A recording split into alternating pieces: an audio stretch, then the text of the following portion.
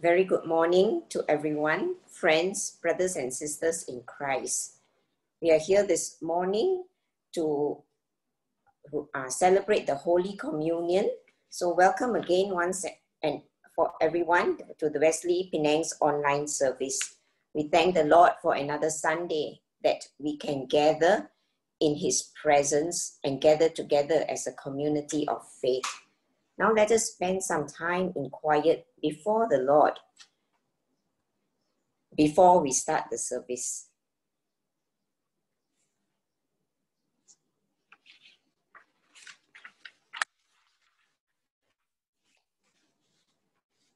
Father, we thank you, Lord, for your presence this morning, that you are here with us. We thank you, Lord, for the Holy Spirit that pours upon us and upon our church, upon our community of faith.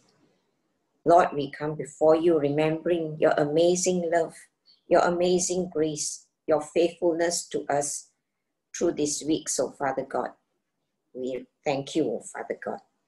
Lord, today, Lord, as we prepare our hearts to worship you, to serve you, sanctify us, oh Father God, again by your grace and your mercy that is new every day.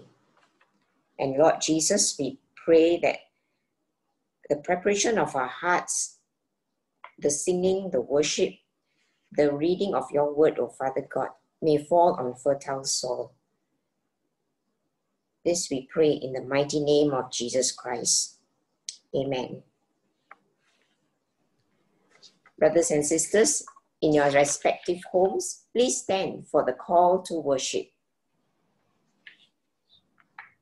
Be still and know that the Lord is God. He will be exalted among the nations. The Lord of hosts is with us. He is our fortress, from now until forevermore. Amen. Please remain standing for the opening prayer. Merciful God, we thank you for giving us a new day where we can come to you to worship you. At this sacred time of worshiping you and listening to your word, may you silence all the voices that are not from you and remove the hindrances that hinder us from focusing on you, so that our being will be fully saturated by your presence and your word. Amen. Indeed, our Lord Jesus is worthy of all praise and awesome. Let us continue to worship the Lord by the opening song led by our brother Jared Tan.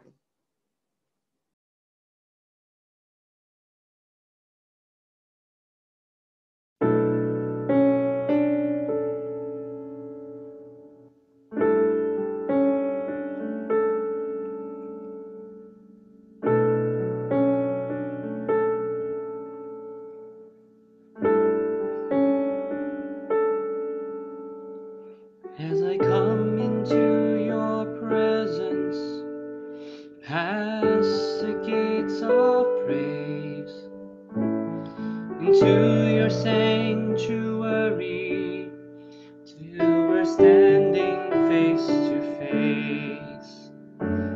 I look upon your countenance, I see the fullness of your grace. I can only bow down and say, as I come into your presence, past the gates of praise, into your sanctuary, till we're standing face to face.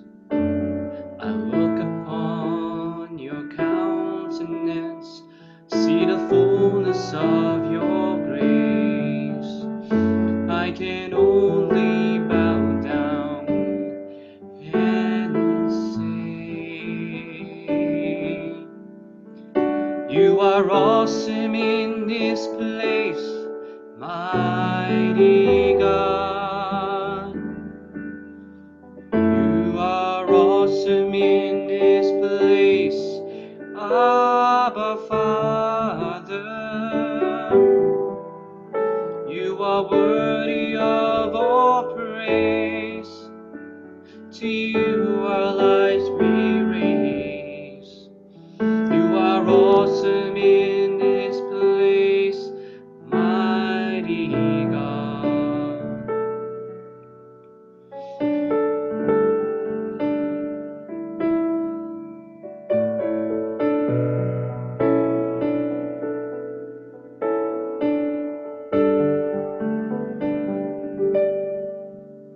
As I come into your presence, past the gates of praise, to your sanctuary,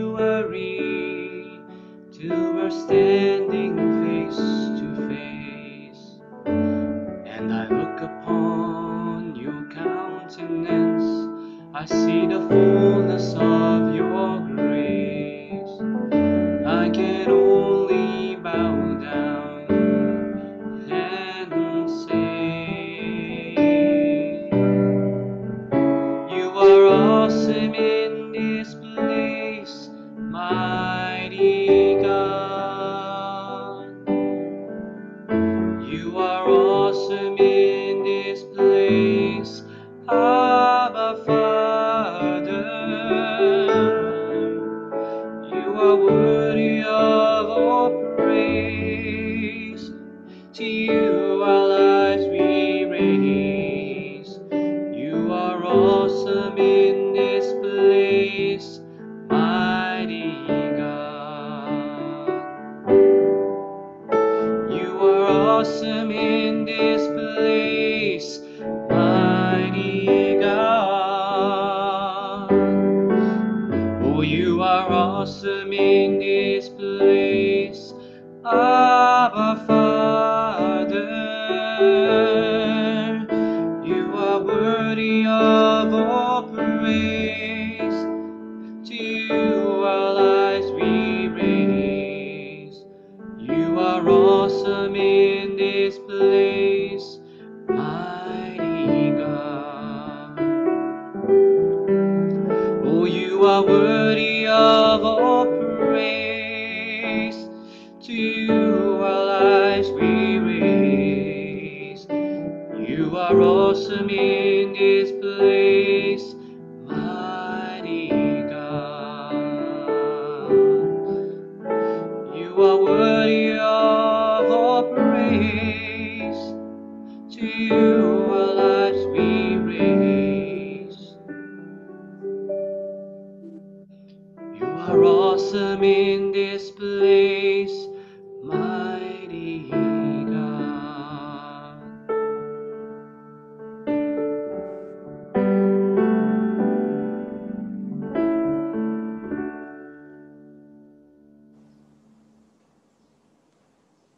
Please be seated.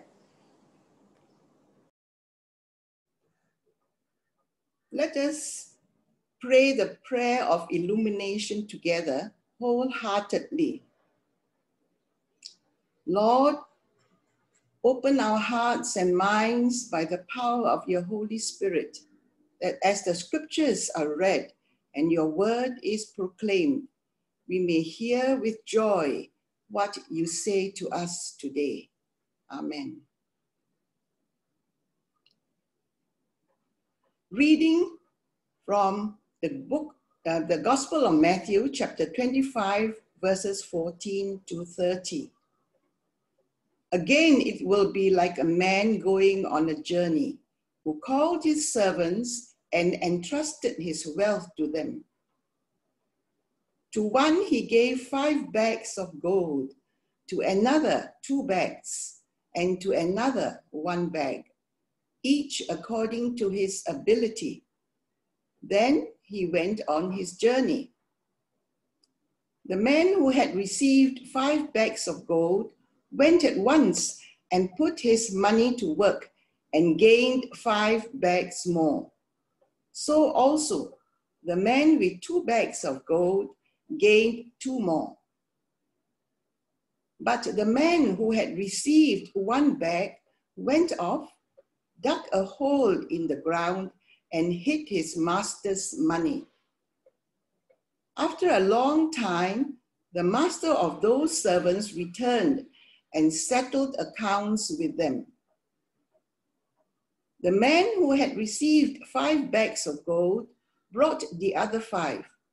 Master, he said, you entrusted me with 5 bags of gold. See, I have gained 5 more. His master replied, well done, good and faithful servant. You have been faithful with a few things. I will put you in charge of many things. Come and share your master's happiness. The man with 2 bags of gold also came. Master, he said, you entrusted me with 2 bags of gold. See, I have gained 2 more. His master replied, well done, good and faithful servant. You have been faithful with a few things. I will put you in charge of many things. Come and share your master's happiness. Then the man who had received 1 bag of gold came.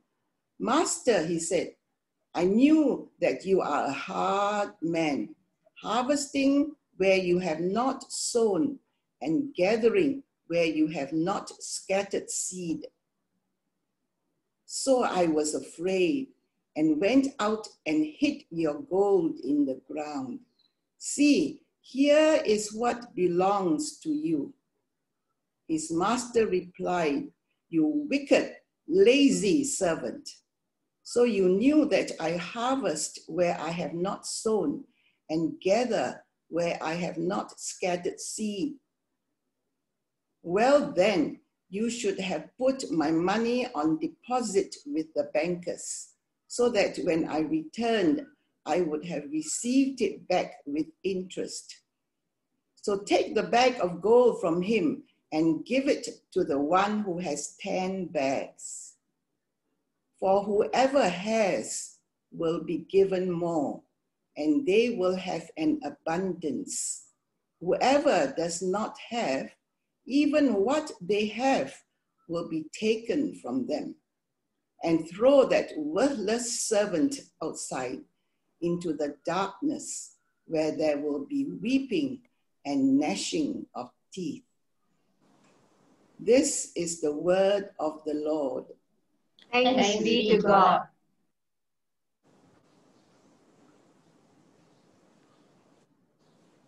We continue this service with a song of preparation, Have Thine Own Way, Lord.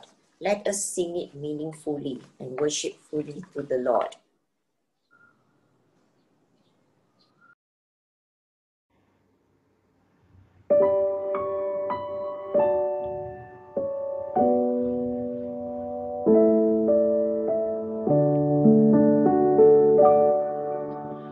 Have thine own way, Lord, have thine own way. Thou art the potter, I am the clay. Mold me and make me after thy will. While I am waiting, yielded and still,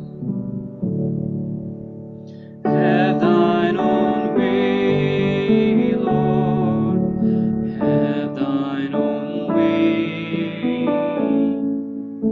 Search me and try me, Master, today.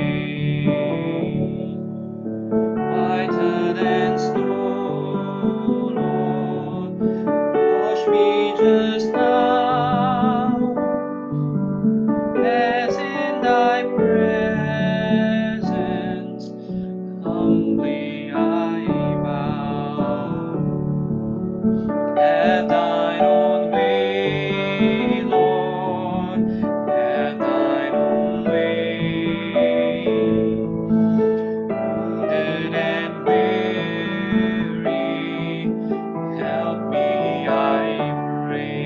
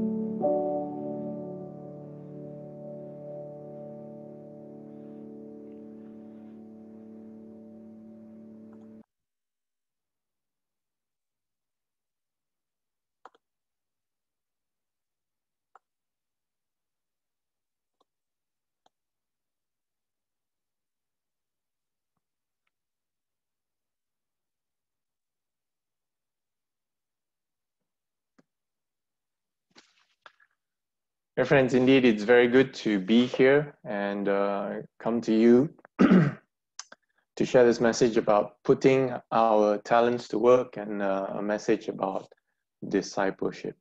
Before I begin, shall we bow our heads in prayer and commit this time to the Lord?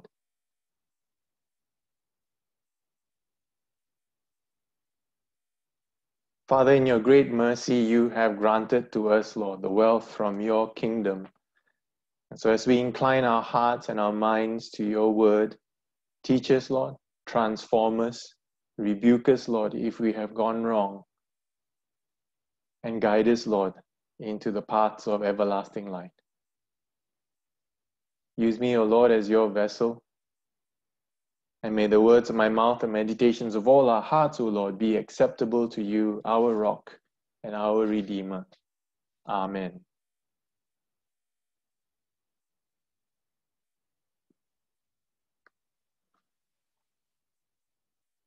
This passage that I'm covering today is something which we have been taking from the Bible reading plan that we have been doing for the year.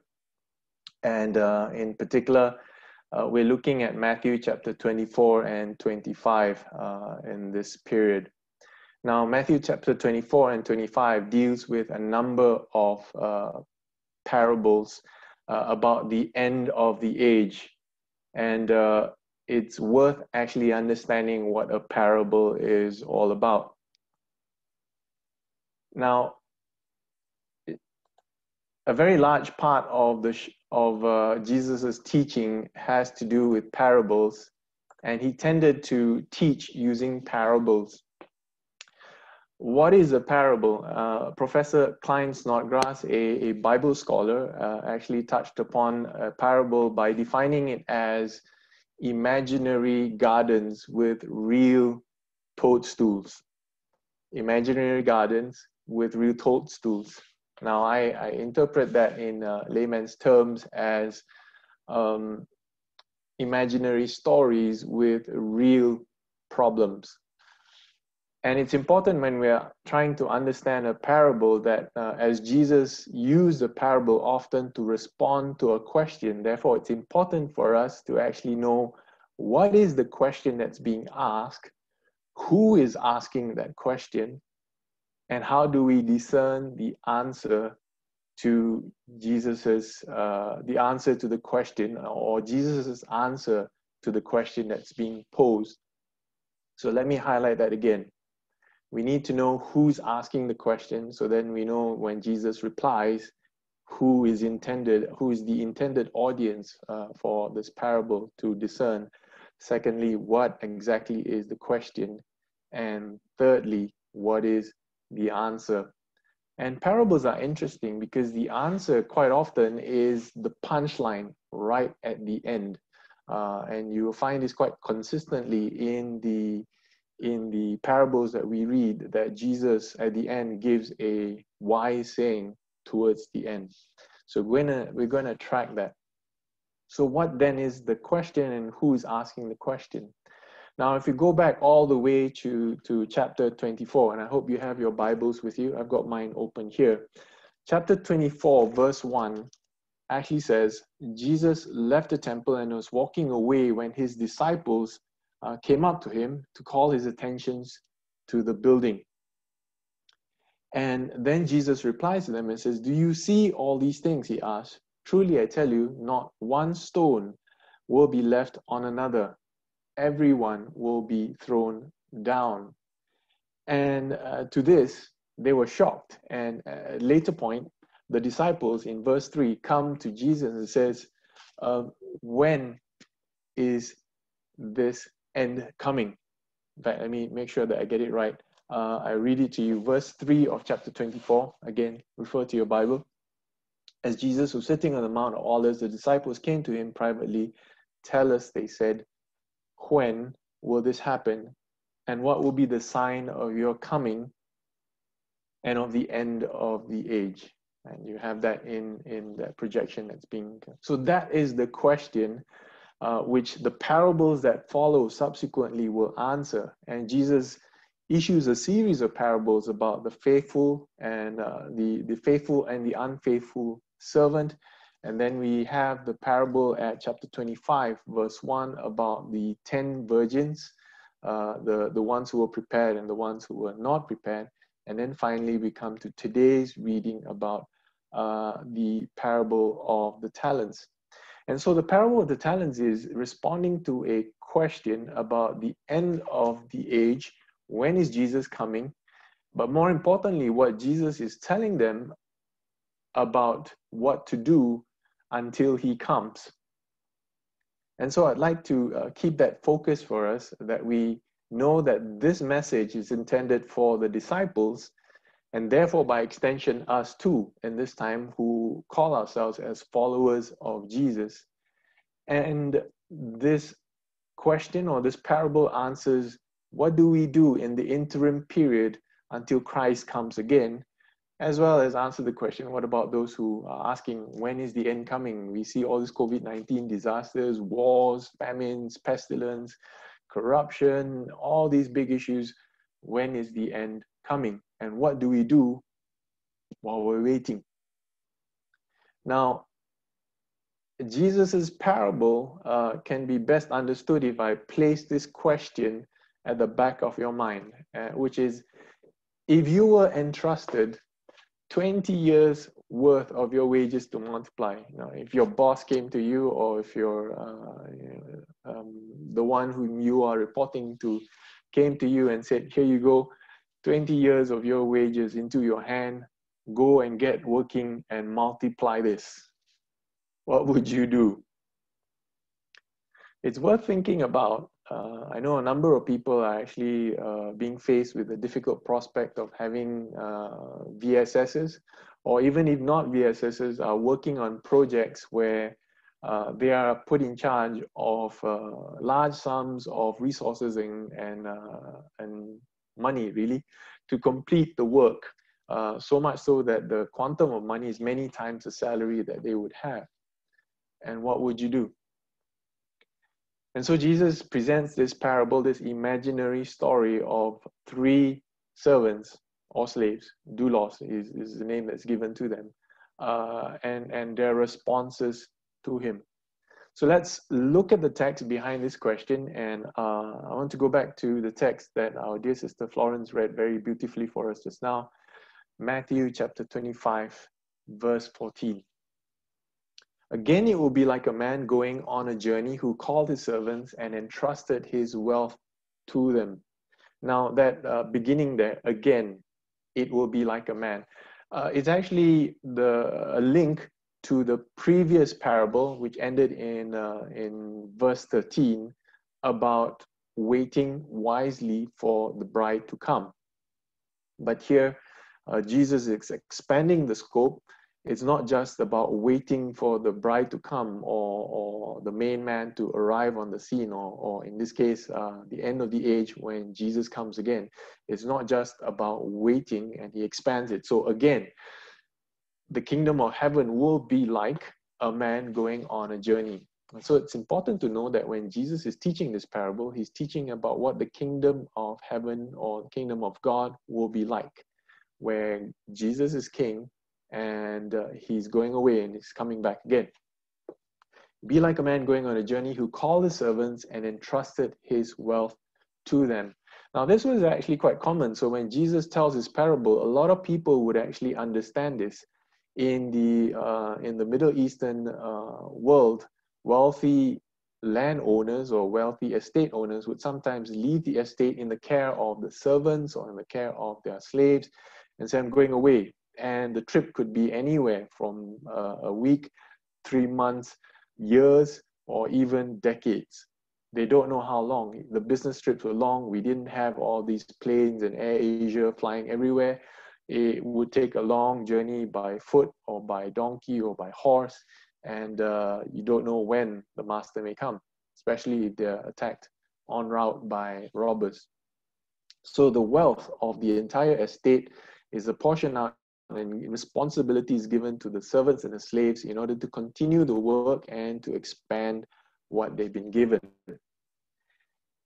Verse 15 goes on to say, to one he gave 5 bags of gold, to another 2 bags, and to another one bag, each according to his ability. Then he went on his journey. Now, if you are reading the NIV 2011 version, that's what is written in the NIV version. But if you're reading maybe ESV or NRSV or some other version, you might find other words being described. One of them would be 5 talents, 2 talents, or 1 talent. Why is that so? Now, we've just had the first 2 verses, and I want to start making my first observation for us to think about. And that is that the master entrusts his wealth to his servants now while he goes away. I say that again, the master entrusts his wealth to his servants now while he goes away. So the kingdom of heaven is like the master who has gone away for a period of time.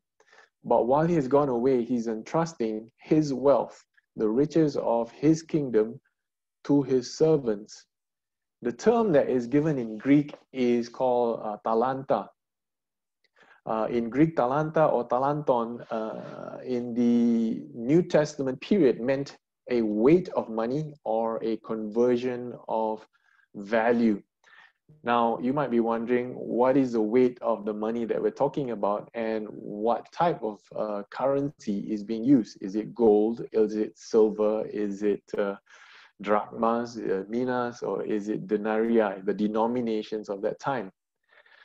So let me answer a few one by one. The talanta or the talanton is a weight of approximately 58.9 kilograms. That was the ancient measure used during the time of the New Testament. It may change over different periods of time, but it's quite heavy. So you can imagine a bag containing 50 plus kilos of currency in it. The thing is that the text in the Greek doesn't really say whether it was gold, silver, or something else. The NIV version goes and puts it as gold. But quite common in that period of time, 1 talent would actually be translated to about 6,000 denarii. Now, a denari or denarii is the equivalent of 1 day's wage for a laborer. So if I were to give 1 denarii, and we've seen this in other parables where Jesus calls the workers to go out and he would pay them, or rather the master would pay them 1 denarii for their work. That's 1 day's wage. So if you're getting 6,000 denarii, that's the equivalent of approximately 19 to 20 years of a wage. So that's why I asked that question. If you were given 1 talent, the equivalent of 20 years of a laborer's wage, and told, go work it and use it or put it to work and do business or make profit out of it. In this particular parable, it's roughly silent, but it's been given. Okay, now imagine this. It's not 1 talent for the first servant. For the first servant, it was given 5 talents, the second one 2 talents, and the third one 1 talent. So 5 times 20, 100 years worth of the salary of a laborer. That's not small peanuts. That's a lot of money. The other point I want to make about this allocation or entrusting of wealth is that each is given according to his abilities. And really, the value isn't so much the talking point about this parable. Again, it's an imaginary situation. What it's trying to convey is 1 talent is a lot. Very much is given to the first person, 5, 2, and 1 talent. Whether it's 1 talent or 5 talent, it's still a large sum of money that's given to these people. So, I want to ask this question because as we come to these observations, I'd like you to think about how this applies to your life. As Christ is gone and he is our master, or in the Greek it says the kurios, the Lord. As the Lord has gone and is coming back again, he says that the kingdom of heaven is where this master who goes away for a while is entrusting his wealth to his servants. We kind of need to understand that, therefore, all of us, his disciples, listening to this, have been entrusted with a portion of his kingdom in order to continue to do his work. We have a portion of wealth assigned to us while he goes away. Whether you recognize it or whether you don't, and the quantity and the proportion is kind of dependent on you and the abilities that you put to bear on what is happening. Now let's continue. Verse 16, the man who had received 5 bags of gold went at once and put his money to work and gained 5 bags more. So also the one with 2 bags of gold gained 2 more. But the man who had received 1 bag went off, dug a hole in the ground and hid the master's money. And after a long time, the master of those servants returned and settled accounts with them. Now, I'm going to pause here to explain a little bit that in the New Testament period, banks were not really very common, especially in Jewish culture. And so in order for you to have a large store of money, you actually had to keep it safe in a treasury. And it wasn't uncommon for people to actually dig a hole and hide it. In fact, amongst my friends, amongst the Orang Asli, some of them still do that too. It's too far to go out into the town and it costs them a lot of money to go to a bank in town. So they find a place in the jungle, dig a hole, remember where it is, and keep it there safe. So what I'm trying to convey here is that it wasn't uncommon and it was really a regular practice for people to dig a hole and bury their money in it. That's if you wanted to hide that money from thieves stealing this money. So it was normal. There was nothing wrong with what he was doing. After a long time, the master of the servants returned, settled accounts with them. And then verse 20 says, the man who received the 5 bags of gold brought the other 5. Master, he said, you entrusted me with 5 bags of gold. See, I've gained 5 more. You entrusted me with 5. I've gained 5 more. His master replied, well done, good and faithful servant. You've been faithful with a few things. I'll put you in charge of many things. Come and share your master's happiness. Now, verse 22 is almost like an exact parallel repeat of the first servant, except it's the second servant and the proportion is slightly low, is the same, but it's a lower quantity. So the man with 2 bags of gold also came. Master, he said, you entrusted me 2 bags of gold. See, I've gained 2 more. And his master replied, well done, good and faithful servant. You have been faithful with a few things. I will put you in charge of many things. Come and share your master's happiness. Now, a few things I'd like to point out here before we even go into the third servant and my second observation. Matthew, who's writing this, is making a point that the parable, when we read it, we see a pattern emerging, that the first and the second are seen as commendable, and the disciples ought to learn about it, that although one has more resources given to them and more entrusted to them, their job is to put it to work and to give unto the Lord what they have multiplied out of it. But then the master's response is consistent for both of them. Whether you earn back 5 talents or whether you earn back 2 talents, the answer is still the same. Well done, and the commendation is still the same. Well done, good and faithful servant. You've been faithful with a few things. Now, as I mentioned, 1 talent isn't a small thing. It's not small peanuts. And so the master is now saying, what small matter you have been careful and a good steward of, I'm going to put you in charge of many things. But I'd also like you to pay attention to that last portion. Come and share your master's happiness. Now, let me go to the second observation I want to make about this. And the second observation is that the servant's response reveals their relationship to the master. The servant's response reveals their relationship to the master. The first 2 went immediately and put them to work. That's how the Greek is actually phrased. The 2 of them immediately, 2 went immediately and put them to work. Put what? Put the talents to work, put their resources to work, put everything to work. And they both had identical results. The third, however, went and buried it. The third person is the contrast. So the parable is putting two things side by side and comparing the two. The first two servants compared, went immediately, did the work, and had identical results coming back. And the third, however, is the contrast, the parallel opposing story, and buried it instead. In other words, he did nothing.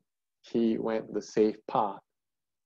So the immediacy of their response shows their interest in pursuing the master's will. If you are responding quickly to what your boss is saying, you in a way have a good relationship with him and you want to get the project completed. They went to work straight away and they put their resources to use. Now, there's no mention about the amount of effort or the amount of risk that was involved, only that they doubled what was given to them when they went to work with it. I want to make this observation that all three were assigned differing responsibilities and differing responsibilities. They had differing responsibilities and they had differing resources given to them, but they all had an equal obligation. So that's one of the main points I want to make about this servant's response. Our servant's response reveals to us that our responsibility comes commensurate with the resources. In other words, the greater your responsibility, the master gives them greater resources in order to accomplish what they're responsible for. But whether your resources are great or large, whether your responsibility is great or large, the obligation is equal in all to go to work with what the master had given to them. So all three had equal obligation put to them and they were required to put them to work. Now, you might sympathize with the third servant and I, in a way, do as well. Quite often we feel we don't want to take risks. We don't want to lose this great resource that has been given to us. But I'd like you to remember that he had an obligation. He had a responsibility and an obligation and a resource given to him. The obligation was to put that to work. Instead, he decided not to do anything. And so quite often we feel afraid to take risks and do what we know needs doing. We don't want to lose what has been entrusted to us, or even worse, when you put it in a way we understand it, we don't really want to get out of our comfort zones. It's a little bit like Christians that go around and they wear their Christian hard hat. It's to make sure that we don't get hurt, that our ideas and our thoughts are all well protected.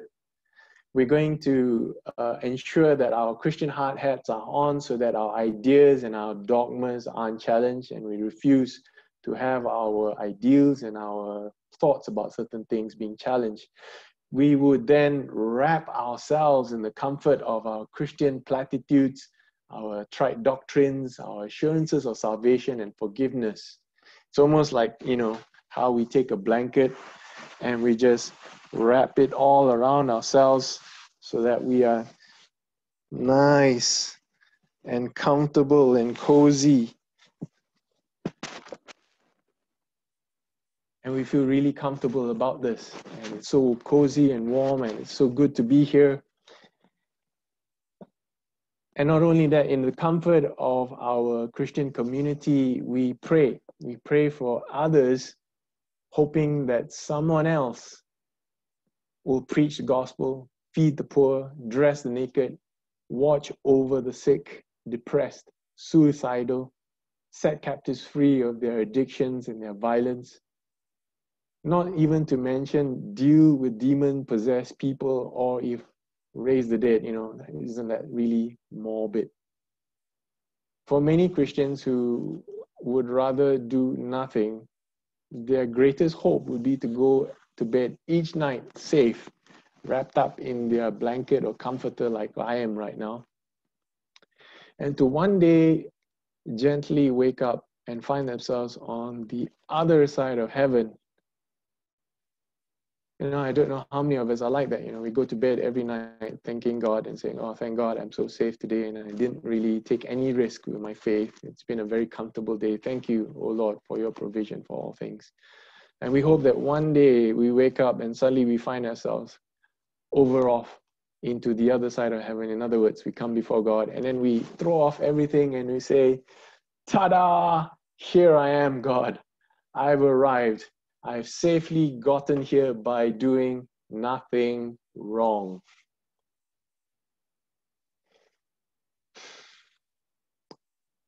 Is yours or mine a religion concerned only with not doing anything wrong? Is it a religion of safety instead of service? And hoping to avoid doing anything wrong, this third servant finished up by not doing anything right. So putting our talents to work is very much like an exercise of faith. The imagery that you have, if you were to do 100 push-ups or even 20 push-ups and you keep doing it every day, after a while your muscles build up and you find that doing the work becomes easier and easier and your capacity goes up. And so exercising our faith is a spiritual exercise that also strengthens our ability to do what needs doing. You find that our reward is that we can carry heavier burdens and not feel tired and still feel good about what we're doing. But to those, we understand this because at some point, at the end of this parable where the punchline comes, Jesus says in verse 29, to those who have, more is given. To those who have, more is given. And to those who do not have, even what they have will be taken away from them. So here's the thing, for those of us who are exercising our faith and actively doing what is right, rather than doing nothing, more will be given to us, and we're strengthening our faith and the treasure, increasing the investment of the treasure that is invested in us, part of the kingdom. Now, what's the flip side contrast? If we lie in bed, like I did just now, with the comforter all nicely, all covered up, all bubble wrapped. If we lie in bed and we do nothing, atrophy takes over. I've had friends who, as a result of the fact that they are bedridden and homebound, they constantly have to be turned over and moved, or else their muscles atrophy and they get bed sores. And so what about the Christian who is a couch potato, who really sits there, watches, critiques, and observes, and says someone else ought to be doing this? The great idea is this, but someone else do it. That's, in a way, the focus of what this parable is, or at least in my view. So let's hear how the third servant responds to the master and how the master replies to the servant. Verse 24. The man who received 1 bag of gold came. Master, he said, I know you are a hard man. I know that you are a hard man, harvesting where you have not sown and gathering where you have not scattered seed. I'd like to point out here, this is a parable and it's using a lot of irony. It's not a reflection that God or Jesus is like this. It's just the way that the parable is being told. The cynicism and, in a way, the reflection of the heart and the nature and the perspective of the third servant. He is a servant to the master, but he has a very dim view, a very negative view of the master. I know that you are a hard man. False assumption, because it's been disproved. Why? Because when the 2 servants actually came and gave back to the Lord a multiplication of it, you saw the generosity that has been given to them. Enter into, you've been faithful with a few, and I'm going to make you responsible and give you greater resources available to do this. And so this man has a perspective of the master. You're a hard man, harvesting where you've not sown, gathering where you have not scattered seed. And verse 25, so I was afraid. This man lives in a relationship of fear, of only complying where he needed to and not really trusting or not really experiencing or knowing the love of the master. and in a way, trusting the generosity of the master. So he went out and hid your gold in the ground. See, here is what belongs to you. So his master replied, you wicked, lazy servant. So you knew that I harvest where I have not sown and gather where I have not scattered seed. Again, it's a parable. Understand that this is not what the master is acknowledging. What he's really saying in this parable is, even if you knew, so if you assume that I harvest where I have not sown and gather where I have not scattered seed, okay, so it's a form of irony, being that if you assumed or if you thought that I harvest where I have not sown and gather where I have not scattered seed, then you should have put my money on deposit with the bankers so that when I returned, I would have received it back with interest. So in other words, there was an obligation to try and make something out of what was given to him.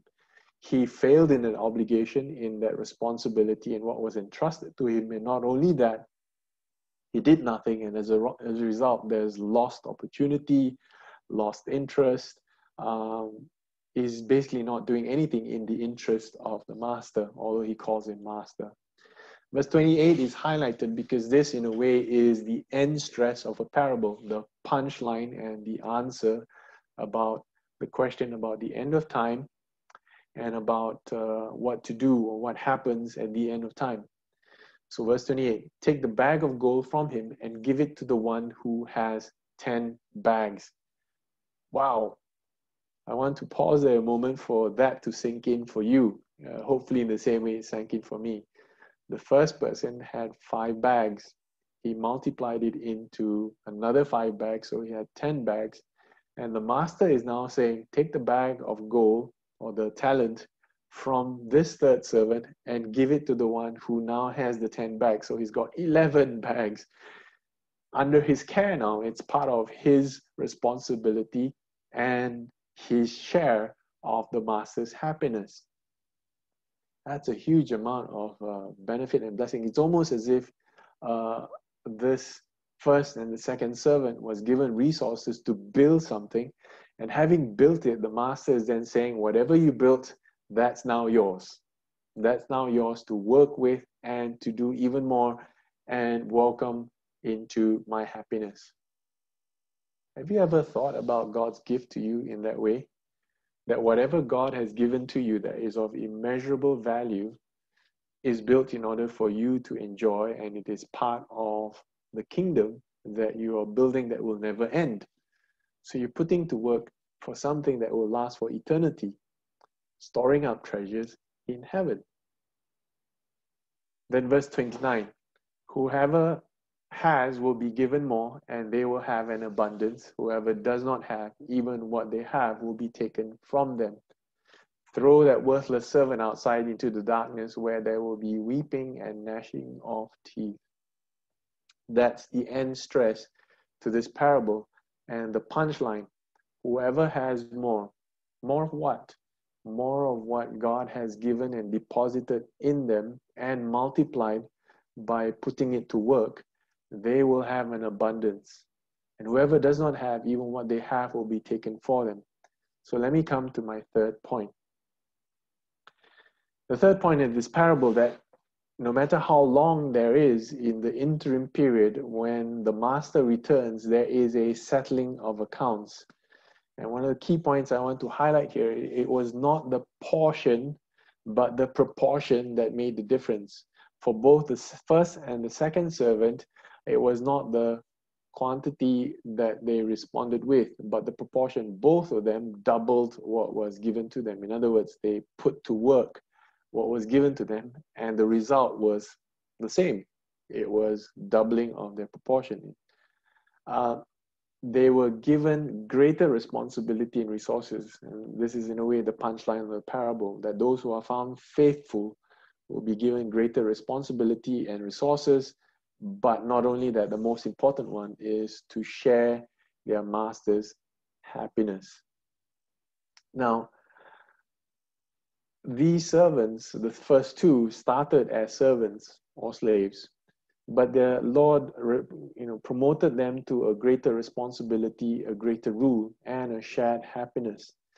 And as a reward for managing faithfully a small amount, but actually it's a huge quantity, 20, 100 years worth of wages. They will be put in charge of something big. Even the Lord, Master, says it. And so before the Son of Man comes, before Jesus comes again, and until that time, whenever it may be, disciples are called to faithful and steady service of the kingdom. Failure to fulfill his responsibility and obligation resulted in the third servant being called a wicked and lazy servant and cast out into the darkness. In other words, doing nothing is really not an option. We really need to be active in doing what is right rather than doing, basically not doing wrong. So I want to plant that into our thoughts, the second point actually. It's a matter of doing what is right and not just a matter of a religion of not doing anything wrong. So our responsibility is to respond to what God has called us to do. Now, the last I checked, my bank balance, my bank account didn't suddenly jump by 20 years of wages when I became a Christian, or even when I became a pastor, or or every time I do something that is faithful to God. It's not a matter about the amount of money that has been placed into my care. It's in essence a treasure of great value that has been astounding. So I'd like to ask you and me, what have you gained from being a follower of Jesus that is of astounding value as a servant of God? What is that priceless pearl or that hidden treasure that Jesus speaks of in his other parables? Let me venture my opinion on this, and I'm going to quote the words from the Apostle Paul in Ephesians chapter 1, verse 3. He says, "Praise be to the God and Father of our Lord Jesus Christ, who has blessed us in the heavenly realms with every spiritual blessing." I repeat that, every spiritual blessing in Christ. Verse 4, "He chose us in him before the creation of the world to be holy and blameless in his sight.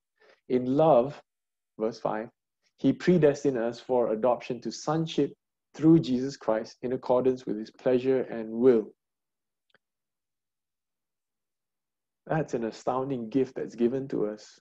Because if you were to ask me what's your most precious thing that you hold close to your heart, I would say one of this is the thought and the assurance and the faith and belief that I am a child of God, that I am holy and blameless before the God, made holy and blameless before God through Jesus Christ. And not only that, that the gift of the Holy Spirit is within me, God himself with me in relationship.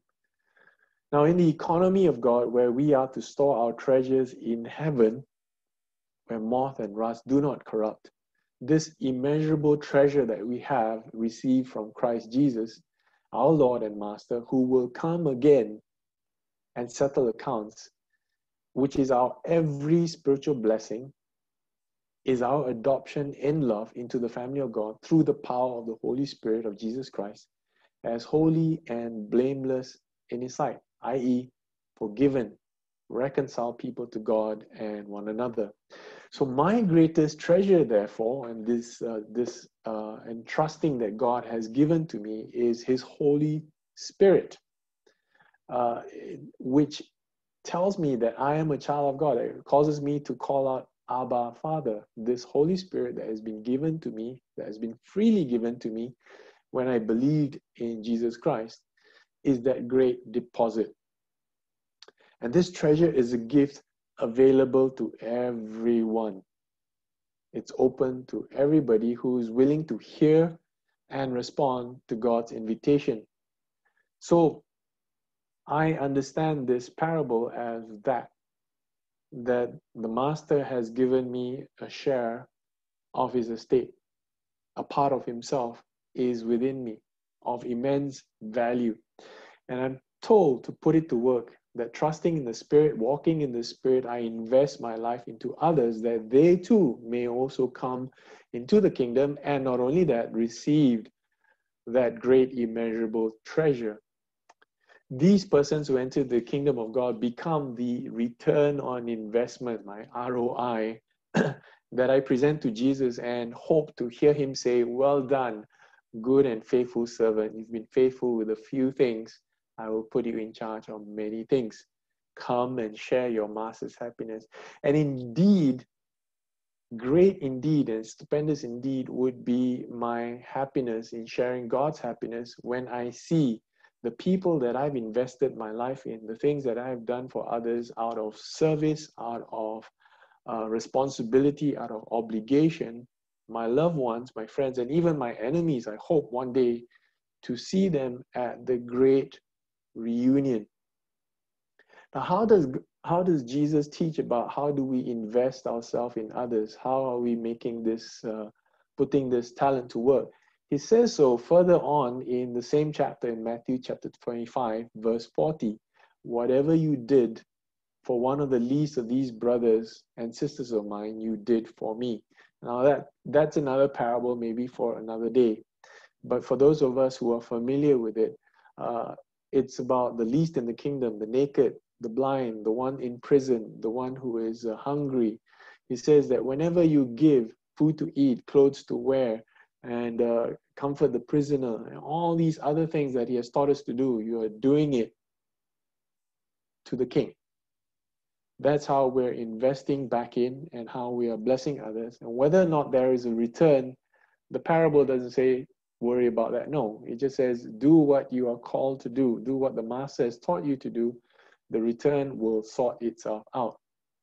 So great indeed would be my happiness. Now, a lot of us are feeling very disappointed about the Chinese New Year, whether we will or will not be able to have a reunion, however the SOP is being mentioned. But I am looking forward to an even greater reunion at the end of the age, when I gather together with all those who have gone before me, all those I've invested my life in, all those I basically hope to see. And that reunion would be great indeed, when I know that we are all loved before God and the kingdom is stretched before us. So my motivation to fulfill my responsibility and obligation is high. I want to go immediately to work because I know it's immediately for my benefit too. Whatever I've done, whatever I invested in, the master says he gives it back to them and says, take more. I'm giving you greater responsibility. I'm in a way building and adding to the kingdom that is in store for me. So it pushes me forward. It motivates me to put my talents to work immediately. I don't know how some of you may be responding to this and how God is speaking to you. I reckon that he has given you some great gifts and some talents that you have put dormant, and you say, I really am not too sure whether I want to go out of my comfort zone. I would urge you to look at that and to say, what does God want you to do? Brothers and sisters, will you go forth and courageously invest what God has placed within you into the lives of others so that they too may be holy and blameless children of God? Let me end with these three thoughts. I want you to know that as disciples, God's resources are for you to put them to work for him. One of the reasons I went into ministry was I decided that I didn't want to come before God and have him ask me, of all that I've given to you and all the talents and resources, what have you put it to use and how have you invested it? I didn't want to have a situation where I was wealthy and filthy rich, but had not used it for God's kingdom. That's a great responsibility, and it's an obligation for all of us, how we best use what God has given to us. I've chosen to serve him this way, and I pray that even as you are successful and as God has blessed you in the way that you have, that you would find meaningful ways to apply it to the kingdom of God. What I'd like you to be is to be courageous, to not be fearful like the third servant, and to actively put your talents to work for him. That you would have a right view of God, not be fearful and think that he is a stingy God, but to be courageous, to step forward. No amount of knowledge is useful when what is needed is courage to take the step to do what is right rather than to just not do anything wrong. Lastly, do invest your life into bringing others into the kingdom of God. Now that might take and involve taking a risk. And I want to take a little bit of time here to talk about the many things that our church is doing. I was reading the announcements in the last 2 weeks, and there's been this talk about a blood donation drive. And for some people, you might say, it's for somebody else to do. I don't want to come out of my hard hat and my blanket, and it's COVID-19 and all these other things. But you do recognize that every time you donate a pint of blood or a measure of blood, other lives are being saved. That the life is in the blood, that Christ himself gave his lifeblood that others may live. And we're in a situation of depletion. So there's been a request. And I'm not saying that I'm saying and arm twisting you and saying you better do. No, I'm not doing that. I'm just saying, would you discern if God is placing within you the ability and the desire to do so, that you might consider doing it courageously in a safe way and invest what you have safely. Now, this is just one example. It could be other things: mission work, social concerns work, work in the Hokkien, Mandarin work in McCallum.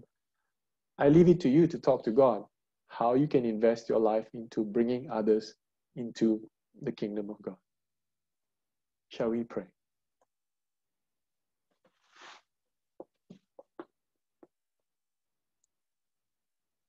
Lord, grant us the courage to do what is right rather than to take the side of comfort and safety to do nothing wrong.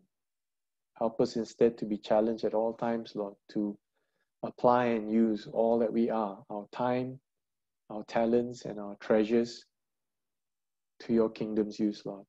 You have blessed us, Lord, in all our different places, and it's not that you call us all to be only of one type. You have made this body, Lord, and all of us have the ability to be a blessing.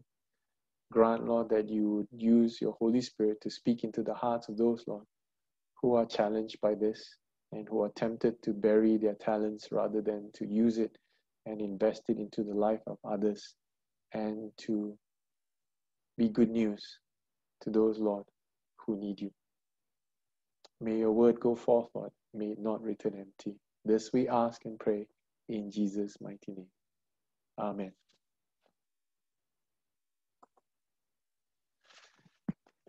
It's usual amongst in my pattern that I like to give some questions for people to go back and talk about in their small groups or in your family discussion, maybe later on today or in your small group meetings. So I'd like you all to have a chance to talk about what work has God entrusted you with. It could be that somewhere along your life, God has placed a desire, a passion within you that over time has diminished and the flame has gone almost dying out. What work has God entrusted you with that you feel that you should be doing? Maybe talk about it with others, and maybe you find the courage to respond. Secondly, what are you investing your life in? Is it for yourself and your family only, or is it an investment to the Master's work? It's an obligation, it's a responsibility, and it's an entrusting of what He has given to you. Of all that you have, when you stand before God, what is the accounting that you will give to Him? And the third one, which is the easiest one, is, are you making disciples? Because Jesus was putting this to His disciples and asking them at the end of Matthew, go and make disciples. That's how we invest lives in. So my challenge to you is, are you making disciples? Are you putting your life intentionally into a few that you are naming in and spending time with them and adding your resources in order for them to do what is right and good? Let's come to a time of prayer and confession before the Lord. There are 4 items that I'd like to commit to prayer. Let me bring the first one to you. Let's pray for steadfast commitment to serve God and to invest our lives into others. As the message has been conveyed, the words of the text has been given to you, may it speak to you. May there be a transaction between you and God at this point in time. Let us pray. Oh Lord, we pray that even as we have all these things that need doing, COVID-19, the blood donation drive, the social concerns needs, what's happening in the McCallum Tuition Center, Lord. Even as we know that there are children who do not have access to mobile devices and data and plans, that they cannot even do their online classes, Lord. We pray, Lord, that you open our eyes, help us to step out of our comfort zones and our security blankets, Lord, and to put our faith and our talents and our giftings, Lord, to work, Lord. Through your Spirit, Lord, may your Holy Spirit stir in us and be fanned into flame, that we might hear what you have to say, Lord, and respond in accordance to your will. As you have entrusted us with great resources, Lord, and great responsibility, help us, Lord, with great resolve to be steadfast in putting it to service to you. Lord, in your mercy, hear our prayers. Our next item of prayer is for our communities that are affected by COVID-19, especially during this period. Now, we've actually gone through several festive periods, I think Deepavali, Thaipusam, Christmas, and now Chinese New Year. And the impact of COVID-19 on all our communities, we feel personally, or maybe you have sufficient buffers and the blankets, whereas others do not. Maybe it's time to ask a friend, a neighbor, someone in the community, is there a way I can help you? And to really seriously grapple with that. I've been challenged with how God has blessed me, and I'm looking at the stuff that I have, and I realize I've got multiples of many things that I could give away. It might help others in their time of need. Let us pray. Lord, even as our communities celebrate the various festivals and public holidays, even as some are hoping to still travel and spend their reunion dinner with their loved ones, Lord. And even as we look to the new year, the Chinese Lunar New Year, Lord, we ask, Lord, for us to open our eyes and ears to the cries of the community around us, Lord, that we would not be deaf, that we would not be secluded in our ivory towers. Help us, Lord, to be open-handed and generous in what we have, and to consider the plight of others, Lord, that through the things that we would do, we would be Christ in the midst of all of them, that when they see us and the things that we do, they will know that we are Christians by our love. Grant us safety in this time, Lord, and grant us, Lord, the ability to serve others, and nonetheless, be careful about how we serve you. Lord, in your mercy, hear our prayers. Our third item is to pray for justice, mercy, and righteousness for all in Malaysia. Some have been reading Tommy Thomas's book. Some have been reading the recent news recently about cases in the federal court and appeals for conversion or other land right matters. And so justice and mercy is a constant concern in Malaysia. Tonight, there is an online Facebook seminar remembering the 4th year anniversary of the disappearance of Pastor Raymond Koh, Ruth and Helmi, as well as Amri Cik Mat, people who, according to Sahakam, may likely have been the victims of enforced disappearance. Whichever way it is, we want to remember them and to recognize that justice and mercy and righteousness need to prevail in this country. We also want to give thanks for judges who continue to uphold the law and protect the rights of minorities as well as the downtrodden. Let's pray for Lord's mercy and justice and righteousness for Malaysia. Let us pray. Lord, you see what happens in the darkness. You also see what happens behind closed doors. And you, O Lord, are a just God and a merciful God and a righteous God. Help us, Lord, where we are able to continue to be salt and light, to be pillars that hold up what is right and true, and to do what is right and true, even if it is to our disadvantage or discomfort, Lord. We pray and give thanks, Lord, for judges and lawyers and those who continue to do what is right, Lord, even in the face of extreme threats of violence and abuse, Lord. We ask, Lord, that you keep them safe. And we pray, Lord, that you help us to persevere in doing what is just and true, and to not turn a deaf ear and a blind eye to injustice, Lord. Change our hearts, Lord. We know that we need your Holy Spirit to transform us to do what is right. Do that work, Lord, and help us to be courageous and strong and step forth in doing what is right and true. Lord, in your mercy, hear our prayer. The fourth item and the last item from me is to pray for Myanmar. There's been a military coup that was done on the 1st of February as a result of recent elections where the military junta has stepped in and taken control and said that they will have an emergency military rule for 1 year. Many NGOs as well as Christian organizations have appealed for prayer and for help.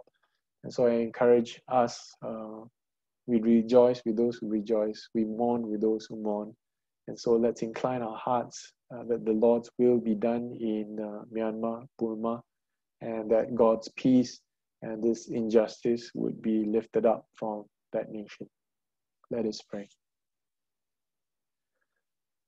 Lord, you have said that your house will be a house of prayer for the nations. So we lift up to you the nation of Myanmar and many others that are represented in our congregation and our community, Lord.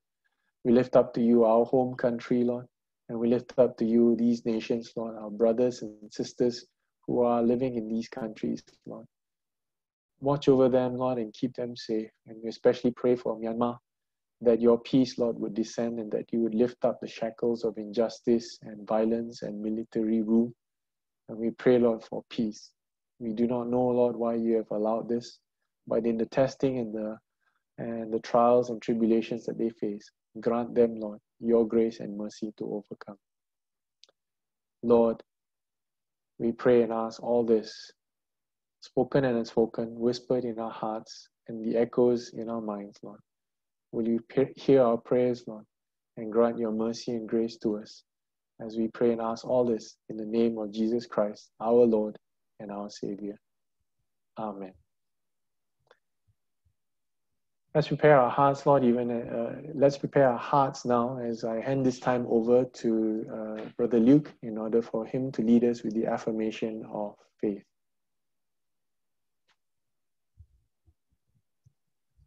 Brothers and sisters, now let us arise at where we are to affirm our faith. Where the Spirit of the Lord is, there is the one true church, apostolic and universal, whose holy faith let us now declare. Let us say together, we believe in God the Father, infinite in wisdom, power and love, whose mercy is over all his works, and whose will is ever directed to his children's good. We believe in Jesus Christ, the Son of God and Son of Man, the gift of the Father's unfailing grace, the ground of our hope, and the promise of our deliverance from sin and death. We believe in the Holy Spirit as the divine presence in our lives, whereby we are kept in perpetual remembrance of the truth of Christ and find strength and help in time of need. We believe that this faith should manifest itself in the service of love as set forth in the example of our blessed Lord, to the end that the kingdom of God may come upon the earth. Amen.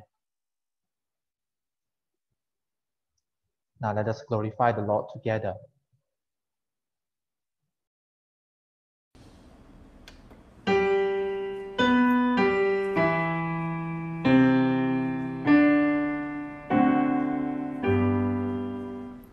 Glory be to the Father, and to the Son, and to the Holy Ghost, as it was in the beginning, is now, and ever shall be, world without end.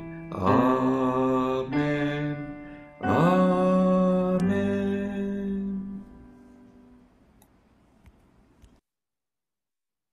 Let us say the offertory prayer together. Eternal God, may the offerings we give to you reflect our willingness to be a good steward of what you have given to us. Grant that our offering be used by you for the sake of the advancement of your kingdom. Amen. Brothers and sisters, whenever we come before the Lord to worship Him, we ought to bring Him our offering of thanksgiving, knowing that our Lord is the source of all blessings. So now let us pause for a moment to determine an amount that we would want to give to the Lord, to the church, and to the ministry this week. Now let us pause for a moment.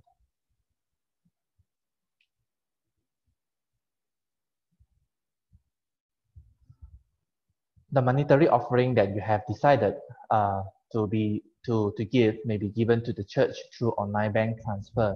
If possible, please do so by this week.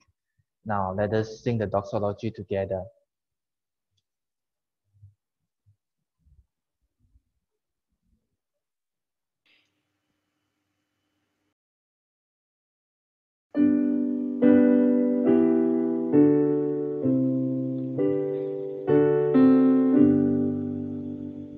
Praise God from whom all blessings flow. Praise Him, all creatures here below. Praise Him above, ye heavenly host. Praise Father, Son, and Holy Ghost. Amen.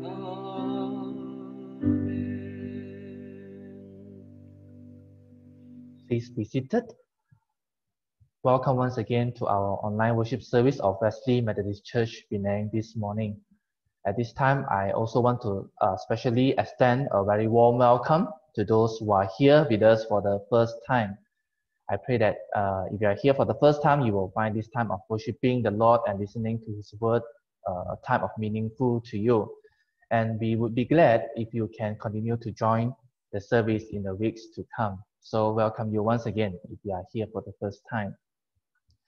I believe all of us we want to thank Pastor Ronald for his ministry of the word, for preaching the word of God to us so that we can understand the hearts of God.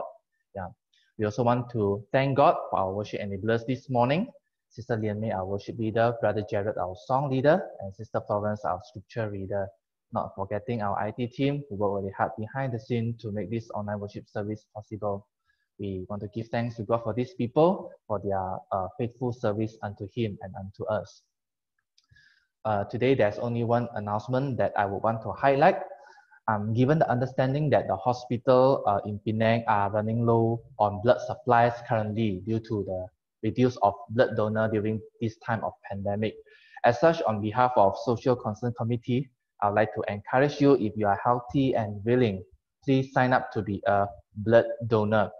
The way to sign up is by filling up the Google form at the link given here, or you can also contact Ai Ching, Auntie Christine, or Brother Isaac. When we manage to get at least 30 donors, right, we will arrange for the blood bank to set up a collection point in our church premise. So our act of donating blood will be an act of showing our cares to our society. So please do so if you are healthy and you are willing. That's all for the announcement today. Now let us prepare our hearts to come before the Lord's table to receive the Holy Communion.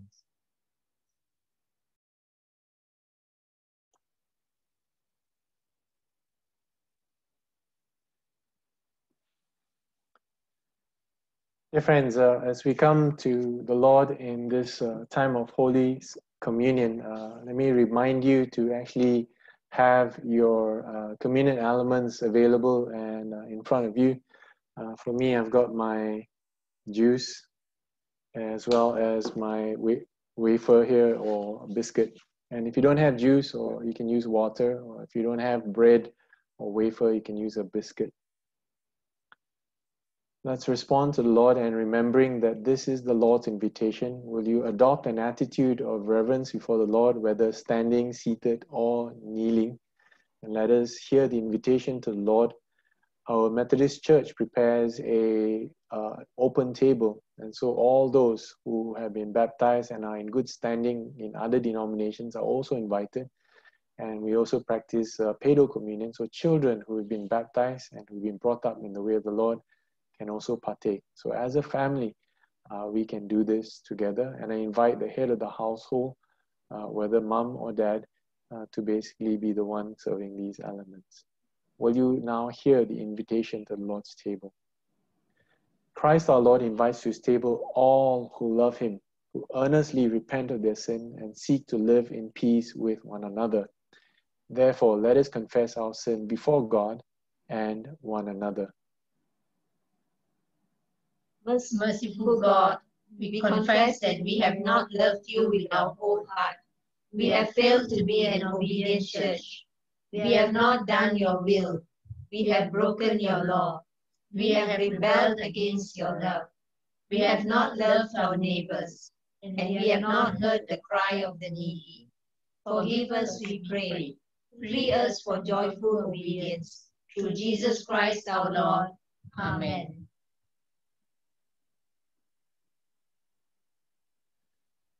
And let's take a moment as you come to the Lord in silent confession, asking the Holy Spirit to bring to mind any wrongdoings we have committed or any failure to do what is right rather than doing what is safe.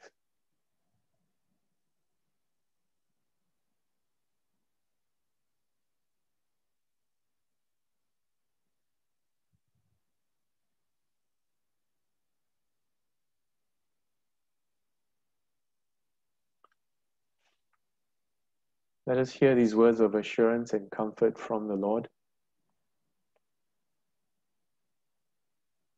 Hear the good news. Christ died for us while we were yet sinners. That proves God's love towards us. In the name of Jesus Christ, you are forgiven. In the name of Jesus Christ, you are forgiven. Glory to God. Amen. Let me offer you to this moment to turn to anyone in your surrounding, if you're at home, to offer one another signs of reconciliation of love. If you're alone on your own and you want to send greetings, there's a chat function in the Zoom and you can make it interactive by sending a message to everyone through the chat.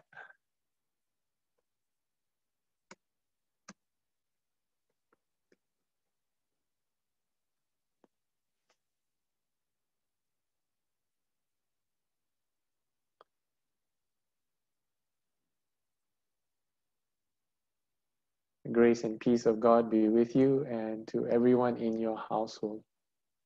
Even as we continue to share the peace, let's continue with the service.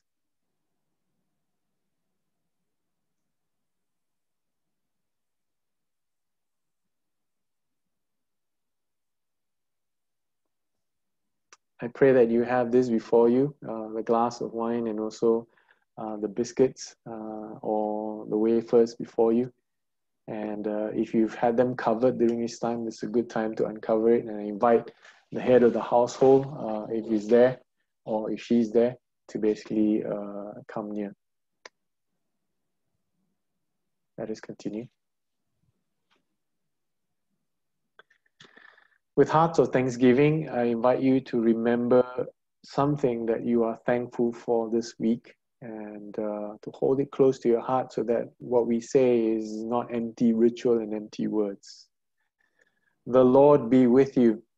And also with you. Lift up your hearts. We lift them up to the Lord. Let us give thanks to the Lord our God. It is right to give our thanks and praise. It is right and a good and joyful thing, always and everywhere, to give thanks to you, Father Almighty, Creator of heaven and earth.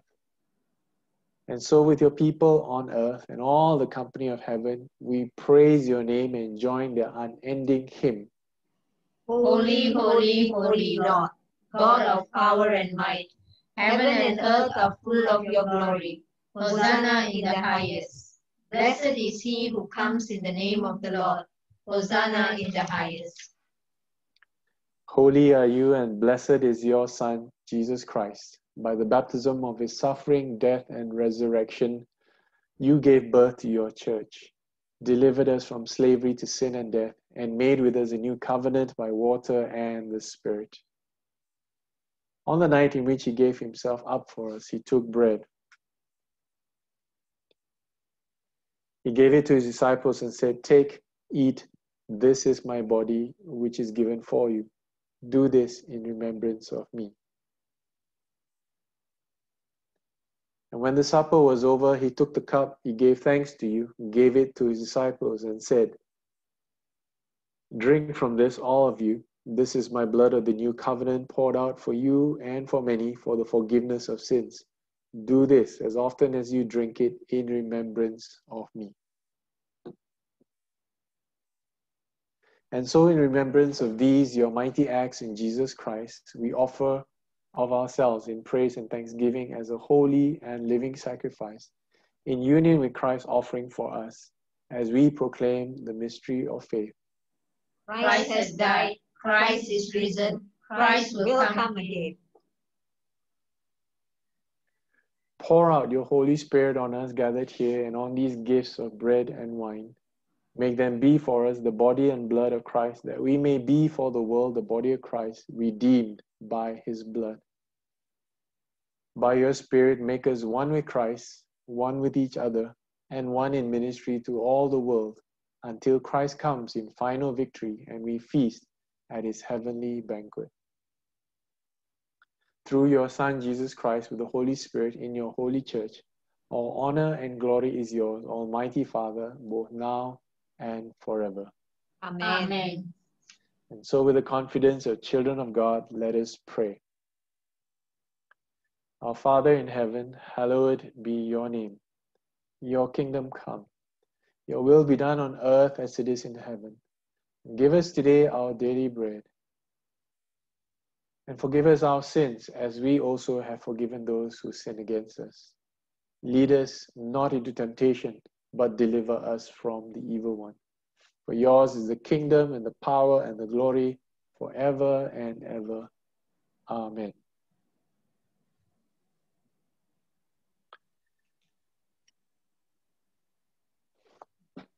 Friends, I pray that you distribute the elements now and we partake of the sacraments together. So in the family, would you hand out the bread and also the blood, the juice? And I give you a few moments to work this.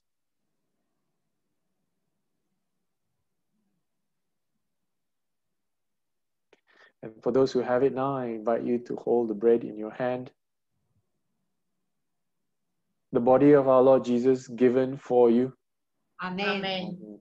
Let us partake of it.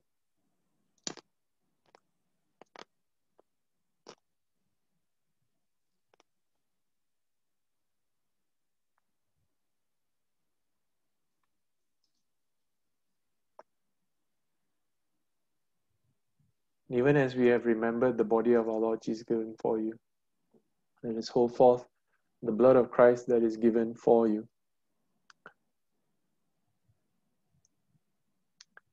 As you have the cup, will you respond accordingly? The blood of Christ that is shed and given for you. Amen. Take and drink this in remembrance of our Lord Jesus, and may it preserve you to life everlasting.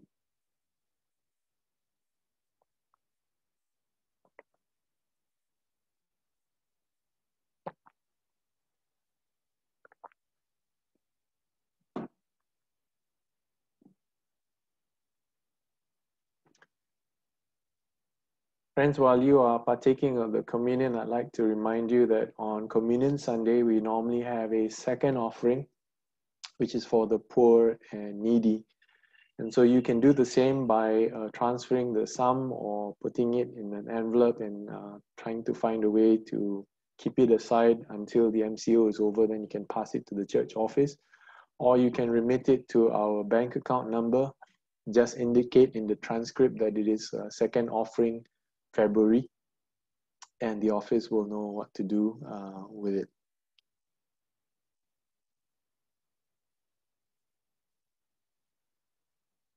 Let us continue. Even as we have heard the message of God and as we want to respond with all that we are, that all that is given to us, we recognize that all that we have comes from God. Naked we came, naked we will return to the Lord. All that we have is from the Lord. So we pray this and sing this together with our dear brother Jared. Take our life, let it be.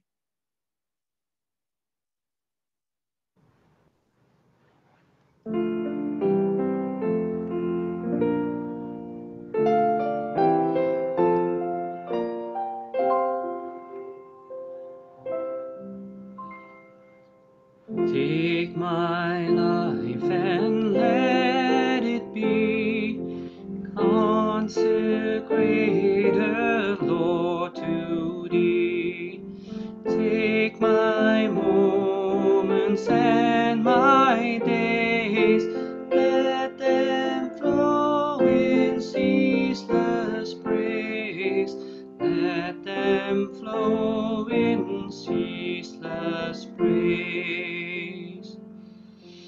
Take my hands and let them move at the impulse of thy love.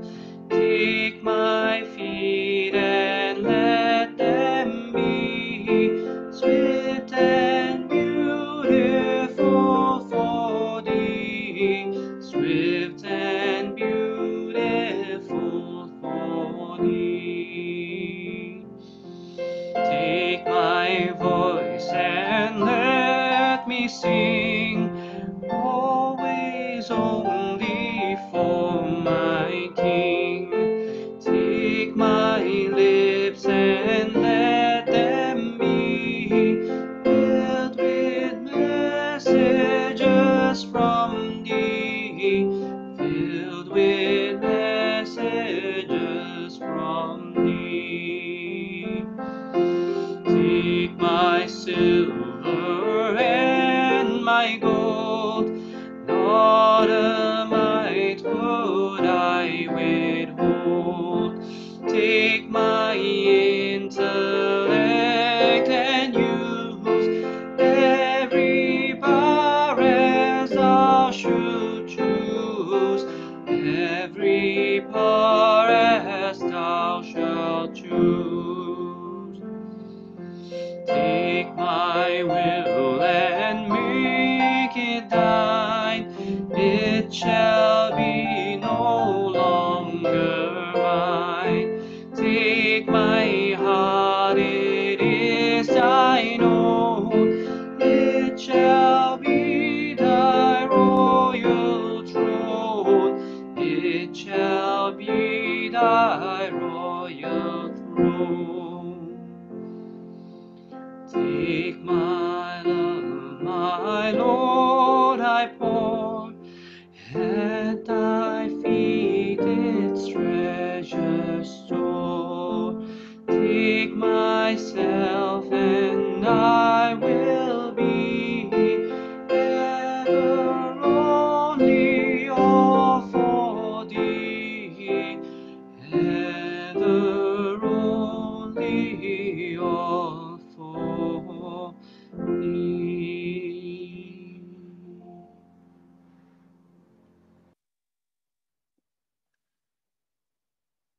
Friends, we've come to the end of the service. Will you take a moment to respond to the Lord in your own way? And I will then end with a benediction. Let us pray.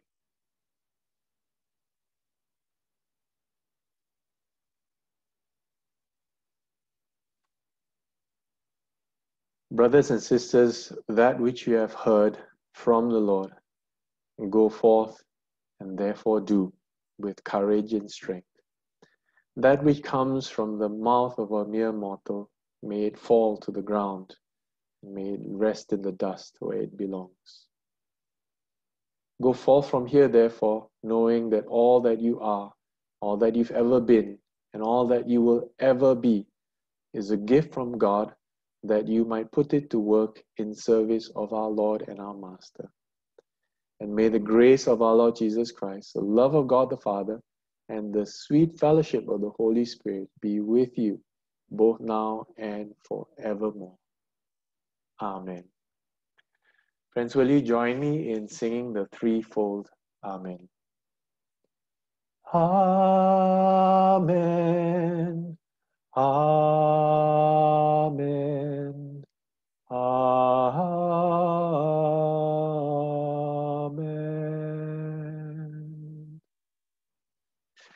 Friends, our service is ended, but our fellowship is not, and I invite you to take time now to switch on your video and your audio. This is the moment when a lot of people are catching up with each other, so that we might share the peace and have some fellowship and say hello to everyone. God bless you, and if you have to leave, we'll see you again next week. Have a blessed Chinese New Year celebration as best as you can as it comes up, and for those who want to celebrate Valentine's Day with us next week as well, do join us for our service, and greetings to everyone. Stay safe And God bless. Come, let's have a chat with each other. Hi, Pastor Ronald. Good morning. Pastor Ronald. Morning. Hi, Hello. Pastor. Hi, Dr. Ting. Hi, Hi. Hi, Maureen. Good morning. Hello. Hello. Pastor. Hi. Hi. Hi. Hi, Maureen. Hello. Hey, Toki. Hello, Pastor. Hello. Hello. Thank you for your message. Yeah, thank you. Edit it loud and clear. Nice to see you, Pastor. Hello, Hi, Pastor. Mr. Lim. Hi, Mr. Lim. Hi, Margaret. Hello, Pastor. Hi. William. Hello, hello. Hey, Yes, God. Hi. Yes, how are you? Good Good, thanks. How are you? Hi, Paula. Yeah. how are you? Morning. Hi, Pastor. Hi, Yuns. Hi, Yuns. Hi, Datuk Ki. Hello, Hi. hello, everybody. Hi, Lucas. Auntie Helen. Hello, everyone. Pauli. Hello. Hello, Pauli. Hello. Hi, John. Hi, John. Hello. So many still not. Hi, Ardi. Irene. Hi, Hi, Irene. Hi. Irene. Hello, Irene. Yeah. Hi, morning. Yeah, hi. Hello, Dr. Go. Hi. Hi, Margaret. Hi. Hello, Brennan. Hi, Brennan.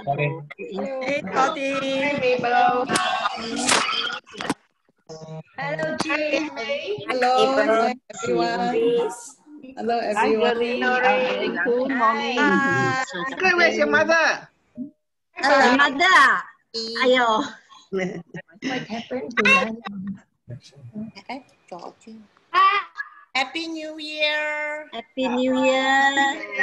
Yeah, everyone. Are we having reunion in Pasar Malam? We can have a Zoom reunion. Dr. Key, you can set up Which Pasar Malam. We come. Come and spend it in my garden. I have a Pasar Malam. Pasar Malam at Gaselton.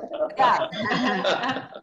We shall take over the rest house land at Jesselton, and then we can have Pasar Malam. We will set up our stores. Oh, we can set up Pasar Malam in the church grounds. There you go. Yeah, provided we don't all go to jail. Anyway, I don't know what our reunion is going to be like. You know, for my case, it's just Chung Sim Poi and Ki Kek Jin. That's two. That's not a lot. No relative. Valentine reunion. Yeah. So no, what shall we do? Hey, do it on Wednesday. Yep. Elsie. Hi. Hi. Happy New Year. Happy New Hey, Year. wow, you cut your hair already. Yeah, everybody. Yeah. Okay. Bye. everyone. Hello, hi. Where's my akong ma? Ngọc Chi Tending. Huh? What's that? Ama and akong. I might like Good, calling you good. ama. So chubby. Open à? Yeah, chubby. Tôi có ngoài cây nắng không? Oh, there's May. Hi, May. And got two precious. Oh. They grow so fast. Lucas. Tôi có ngoài cậu. Lucas and Hi, Estelle. Estelle. Estelle grows so fast. My goodness. Yeah, all the children always grow very fast. You want to open? Yeah.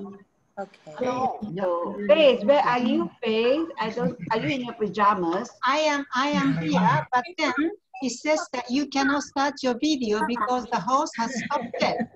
Oh, well, Okay, okay. On the video. Ah, there you are. You can There you are. Florence.